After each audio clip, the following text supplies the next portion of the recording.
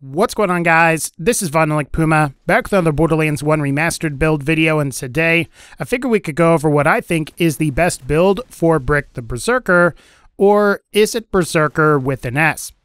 I've seen both instances in the game, and definitely let me know how you spell Berserker in the comments section below.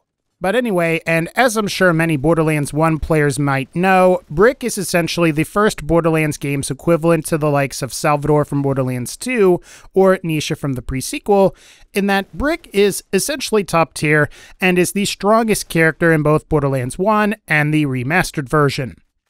Unlike other Berserker classes in later games though, Brick is unique in that he primarily specializes in melee attacks through his action skill, Berserk, and also specializes in both explosive elemental weapons, shotguns, and rocket launchers through the use of specific skills and class mods. Now, like my other Borderlands 1 and Borderlands 1 Remastered build videos, my goal here is to put together a skill tree that best showcases Brick's abilities and best takes advantage of most of Brick's class mods. While I would say there are really only two main ways to build Brick, focusing more on how to construct the skill tree for those builds allows you to pick from a wider variety of class mods, which can better determine what type of gear you should actually use. With this said, if you're looking for good weapons to use on Brick, pretty much anything that's explosive element or that's a burst fire rocket launcher that deals explosive damage is usually a great choice. Also, and one last thing before we start, but I should mention that I will be featuring 65 and 69 skill point setups for this video. That way, if you have completed or you didn't complete all of the DLC and get those skill point SDUs, you could still put together your own version of what I'm essentially doing here. And as always, be sure to smash like for Brick, as it really helps us determine whether it's spelled Berserker or Berserker. But otherwise, guys, let's just go ahead and jump in and start talking about how Brick builds work. Now, Brick is kind of interesting in that unlike a lot of other characters in Borderlands 1, where you're usually choosing between one skill that's in one given tier for a given skill tree, a lot of Brick's builds are usually heavily invested in the tank or middle skill tree, and then they go heavy into Brawler if you're putting together a more melee/Berserker type build, or they go heavy into Blaster if you're looking for more of an explosive/gun style build. With this in mind, we should probably talk about Brick's tank tree first and why many builds for Brick like to pick up many of the skills from it. Starting with tier 1, we have Hardened, which is a skill that boosts max health, and we have Safeguard, which is a skill that boosts shield capacity. What's interesting about both of these skills is that when compared to the similar skills on other characters, Safeguard provides 8% bonus per level, while Lilith's Diva provides about 5%. This also extends to Brick's Hardened skill, which provides 12% bonus per level when compared to Roland's 5% per level with Fitness. Keep in mind that like Lilith and Roland, Brick is getting these skills at tier 1, and he's getting superior bonus, which makes both of these skills highly desirable for both melee and explosive builds. Moving on to tier 2, we have both Bash and Juggernaut. Much like we just discussed with Safeguard and Hardened, Juggernaut ends up being a popular choice due to the superior resistance it provides.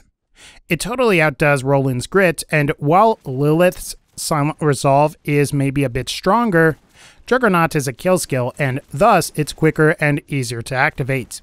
As for Bash, it tends to be popular for berserking since the Daze effect slows down enemies and reduces their accuracy. It also slows down their attack somewhat, potentially allowing you to get in a bunch of free hits with minimal risk to Brick.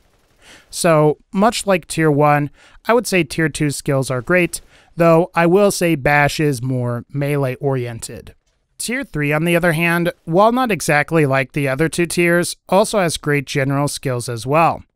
For example, Die Hard is a skill that not only increases the amount of health you regain upon achieving a second wind, but it also increases the amount of fight for your lifetime you have.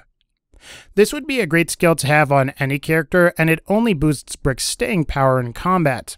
As for Payback, it boosts your damage for 10 seconds if you lose your shield. This affects both melee punches while berserking, and it also affects conventional weapon damage too, which, like many other skills in this tree, makes it useful for a wide variety of builds. So again, you'll often see both of these skills get maxed in most builds. As for the capstone, Unbreakable works a lot like Payback does, however it provides shield regeneration to the player rather than a damage boost. This effect is really nice for explosive/gun style builds as you can quickly regain your defenses, however it doesn't seem to work with the Berserk action skill. Thus, and for melee builds, it's often avoided and these points end up being used elsewhere. Still though, Unbreakable is a nice skill, and as long as you're not using Berserk a lot, it's definitely recommended for your build. Now, with the tank tree out of the way, it's about time we talk about Brick's more specialized trees, and for now, we'll talk about the melee or brawler tree. In Tier 1, we have Iron Fist and Endless Rage, with Iron Fist boosting melee damage by 6% per level, while Endless Rage increases your Berserk duration by 10% per level. Obviously, if you're going to be doing a lot of berserking, you're going to want both of these Tier 1 skills, hence why many players end up speccing for both. Moving on to Tier 2, we have Sting Like a Bee, or Slab, which is a skill that's designed to dash towards enemies to perform melee attacks while berserking, while Heavy-Handed is a kill skill that boosts melee damage. Heavy-Handed's effects are actually more powerful than Iron Fist's, as the bonus is 12% per level, so assuming you're putting together a melee build, it's advised you pick this skill up. As for Sting Like a Bee, it just improves your range with melee attacks while berserking by allowing you to dash towards enemies while punching them. The range bonuses for Sting Like a Bee can get pretty high, and I don't think you'll need the full 5 out of 5 bonus here, but it's still a great skill for Berserker melee builds. So if you're doing a melee build, you're probably going to want both of these to some capacity. When it comes to Tier 3, this tier actually has a definitive choice. While Prize Fighter might sound cool as you can get free money by punching enemies, it's really kind of a waste of skill points since money has never really been worth it in any of the Borderlands games. This actually ends up being especially the case in Borderlands 1, where ammo costs are fairly low compared to the scaling costs of ammo in, say, Borderlands 2 for instance. With that in mind, Short Fuse wins out by default, which, if you ask me, is a good thing since it's a nice skill for reducing your cooldown for Berserk. So, with that in mind, if you're using Berserk a lot, you're definitely going to want Short Fuse. That brings us to our capstone for the tree, which is Bloodsport. This is a skill that offers health regen to the player provided you defeat an enemy while berserking, and I suppose serves as a nice alternative to Unbreakable, which unfortunately doesn't work while berserking. Plus, when you combine Bloodsport with a Berserker class mod, you can get the percentage healed per second pretty high, and when this gets combined even further with other survivability-based skills like Die Hard and Juggernaut, it can make melee Brick pretty tough to take down, thus making this skill a highly recommended choice for any Berserk-style build. All in all though, if you're going with the melee build, you're probably going to want most of the skills from this tree with the exception of Prize Fighter. And with that point made, let's move on to the second specialized tree, which is the Blaster tree. As the name implies, the Blaster tree primarily deals with guns and explosives, and starting with Tier 1, we have both the Endowed and Rapid Reload skills. Endowed is a skill that boosts your explosive damage, while Rapid Reload increases the reload speed and reduces your recoil. As you might guess, Rapid Reload is good for all weapons, but is especially great on weapons with slower reload and bigger magazines, like machine gun-type combat rifles. Endowed is obviously perfect for explosive weapons, and since Brick specializes with explosives in general, picking up this skill is generally a good idea. So if you're using guns, you're realistically going to want both of these skills. This brings us to Tier 2, which features both the Revenge and Wide Load skills. Now, Revenge is a pretty powerful kill skill that will improve your damage with all weapons for its duration. At 5 out of 5, you're getting a 50% damage boost, which is pretty substantial and should make most small projectile weapons noticeably more powerful. As for Wide Load, it can make most launchers far more useful due in part to how it greatly increases their magazine size. If you figure most launchers have a mag size of like 2 to 4, 5 out of 5 in Wide Load can increase that to 7 to 9, allowing you to fire way more shots.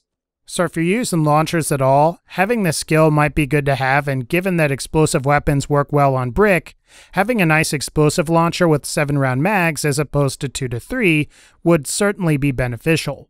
As for Tier 3, I feel kind of mixed on both of these skills. Liquidate is a skill that reduces your cooldown time for your Berserk action skill, provided you deal explosive damage to enemies. This is actually fairly useful for a Berserk melee type build, however, I don't think it's quite as useful for a more gun or pure explosive type build. After all, you're really going to be berserking with an explosive type build anyway, and it's one of those things where even if you do berserk, it's more so going to be between fights so you can recover some lost health. Or at least that's what I do. When it comes to cast iron, it's just a skill that boosts your explosive resistance. This could be good to have when you're using explosive launchers, and it helps in the situations you encounter enemies with explosive weapons, but beyond that, the skill isn't really all that special or flashy. So while I do recommend you place some points in both Liquidate and Cast Iron, I don't think these are going to be like your go-to skills like maybe some of the previous skills in the skill tree are. The capstone, on the other hand, which is Master Blaster, is actually pretty awesome. Similar to Roland's Metal Storm, Master Blaster is a kill skill that increases fire rate, and when this gets combined with the absurd 50% damage bonus from 5 out of 5 in Revenge, you can get a tremendous amount of DPS out of Brick. One of the better parts of Master Blaster, though, is that it possesses a similar effect to Roland's Grenadier skill, in that it allows the player to regenerate rocket-type ammo. With 5 out of 5 in the skill, you're guaranteed to regen 1 rocket per activation, and assuming you can keep the kill skill active long enough with consistent kills, you could regen your entire rocket ammo pool. In my opinion, this aspect of the Master Blaster skill ends up working really well, since rockets are usually used sparingly, so you could deplete your rocket ammo, casually play and take out some enemies for 5 minutes, and then all of a sudden have your rocket ammo totally replenished, all while getting a great DPS boost for your character thanks to that inherent fire rate boost. Alright, so now that we've gone over all of the skills and the skill trees pretty in depth, it's about time that we now actually talk about the build, or the skill tree setup. So with that in mind, let's just go ahead and start with our melee setup. As you can see, we have heavy skill point investment into both the brawler and tank trees. Because we're primarily using melee attacks and our Berserk action skill, it makes a lot of sense to go into the brawler tree in particular. After all, skills like Iron Fist and Heavy Handed should improve our damage with melee attacks, Endless Rage will improve the duration of our action skill, while Short Fuse will reduce the cooldown on our action skill. The capstone, on the other hand, will allow us to get some additional survivability, provided you score a kill while berserking. So that's why we've got Bloodsport maxed out. This leaves us with the 2 remaining skills in this tree. I didn't spec for Prize Fighter simply for the fact that you don't really need that money anyway, and when it comes to Sting Like a Bee, I think you'll find that moderate investment here is usually better than fully maxing it out. Plus, if you're concerned about the range, you can always equip a Skirmisher class mod, which happens to boost Sting Like a Bee. As for our tank tree, I think it's pretty self-explanatory. Hardened and Safeguard for Tier 1 are great choices because they provide a flat max health and shield capacity boost. Juggernaut from Tier 2 is obviously great because it provides some damage reduction, and as for Tier 3, both Payback and Die Hard are good for either boosting the damage of your melee attacks or providing more health and increasing your fight for your lifetime. So if you ask me, for a melee build, you can't really go wrong with maxing out any of these skills. With this said, you will notice that I didn't go fully into Bash from Tier 2, and I didn't pick up the capstone. Like I mentioned earlier, I didn't pick up Unbreakable simply for the fact that it doesn't work with Berserk, and when it comes to Bash, I think you'll find if you're going to land more than 5 consecutive punches on an enemy, that enemy is going to be dazed. So the difference between 40% dazed chance versus 50% dazed chance doesn't really matter that much. Plus, and if it's a concern, just equip a Skirmisher class mod like I discussed with Sting Like a Bee, as both Sting Like a Bee and Bash are boosted by that class mod. At this point, this leaves us with the investment in the Blaster tree. Mainly, I'd recommend you just put 11 points here so you can get 1 point in Liquidate. And this is mainly because we're going to be using our Berserk action skill a lot, and having a way to cool it down a little bit faster with an explosive weapon is generally a good idea. As for what skills you might want to boost so you can get Liquidate, it's really kind of up to you, but what I decided to do here is go with Endowed, because Endowed will improve the explosive damage of your punches with the explosive artifact, and then of course Rapid Reload will improve your reload speed and recoil reduction. Again, it's really up to you what you want to spec for to get that 1 point in Liquidate. Just try to get that 1 point in Liquidate so when you do inevitably use some explosive weapons, you can use that to quickly cool down your action skill and then get back to using your action skill. Now, you'll notice that I've put together a 69 point skill tree here. So assuming you don't have all 69 skill points and you only have 65, here is where I would make some cuts. In my mind, there's really one of two things you can do. You can either totally cut Sting like a bee and then maybe cut 1 point from Bash, or you can just cut 2 points from both Sting like a bee and Bash. The latter option makes a little bit more sense if you're going to be using a Skirmisher comm, while the former option is more so meant to help preserve your Bash skill. Otherwise, I'd recommend you mostly leave everything else the same since you're going to want those melee bonuses from Brawler, most of the defensive bonuses from Tank, and I still think you're going to want that 1 point in Liquidate for better Berserk cooldown. Obviously, feel free to experiment, but this is where I would make cuts. Now, there's not really a whole lot to say for the melee class mods for Brick, other than that you're going to want a Skirmisher class mod and a Berserker class mod. And with the way we've spec'd out everything here, you should be able to take advantage of both of those class mods. However, now, let's talk about the explosive/gun style build for Brick. As you can see, I've not gone into Brawler at all, and I've pretty much maxed out all of the skills in Tank and Blaster. Speaking of the Blaster tree, you can see that I picked up Endowed, Rapid Reload, Revenge, Wide Load, Cast Iron, and Master Blaster and maxed all of them out. All of these skills contribute to impressive weapon damage boosts, with Endowed and Revenge working especially well in that specific case. Master Blaster and Rapid Reload, on the other hand, complement each other pretty well for a good DPS boost, and because Master Blaster also allows you to regenerate rockets, it's also a great option.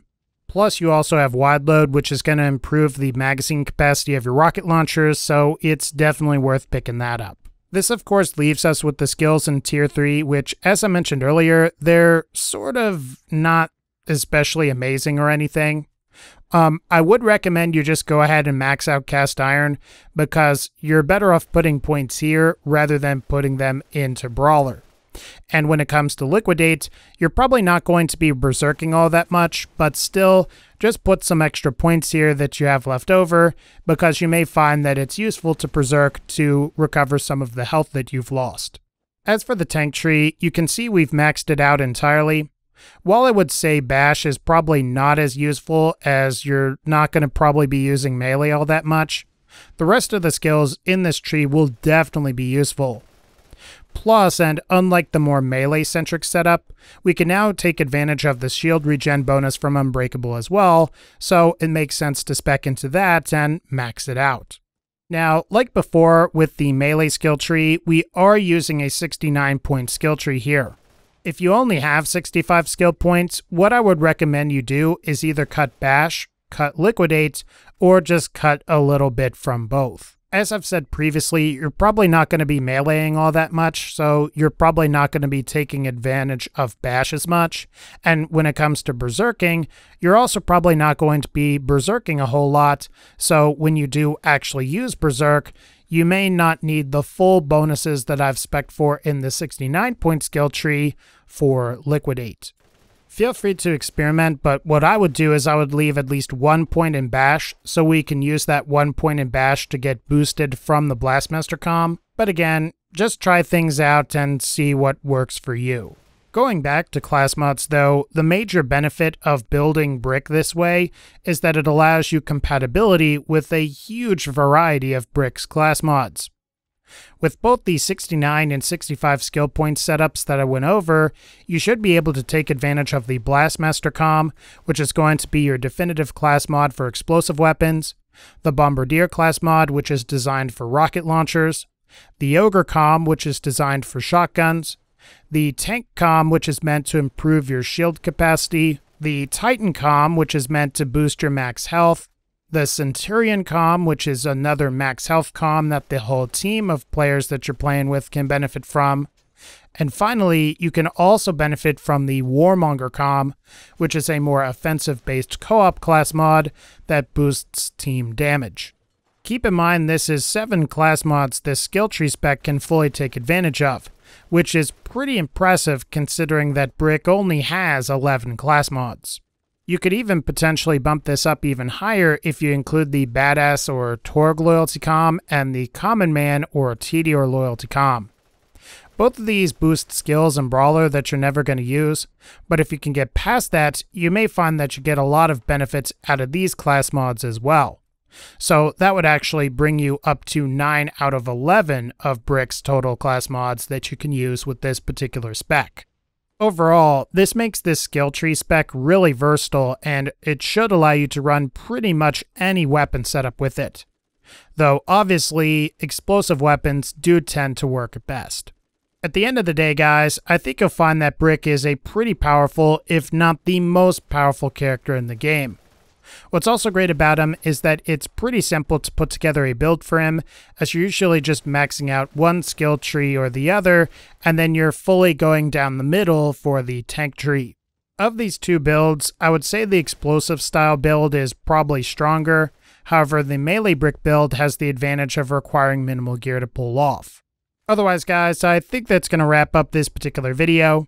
If you enjoyed this video or if it helped you, definitely be sure to leave a like, click the bell so you can be notified when I upload more videos, and as always, and again, thank you all so much for supporting this channel.